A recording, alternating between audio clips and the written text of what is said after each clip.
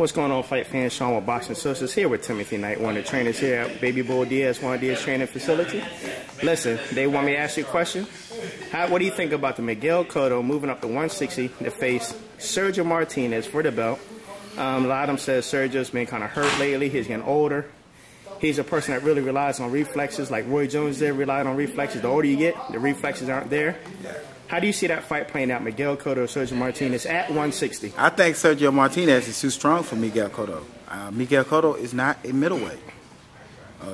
He's a pretty decent fighter. He got his own punching power. He's good in his own way. But my personal opinion is I don't think that he's a middleweight, and I think Sergio Martinez is too strong for him, and I just don't believe he can beat him. I think Sergio's too strong for him. Right, so his best bet is to stay at 154 and challenge like maybe a Canelo or something like that? Something like that. Reach down there and give him small fights. I don't think he's ready. I don't think he's ready to fight no middleweight like that. I don't. That's my opinion. I think Martinez is too strong for him. I can't see if they make that fight. I can't see him beating him. I can't see Cotto beating Martinez because he's too strong for him. All right, there you have it. Thanks for your time, Timothy. All righty.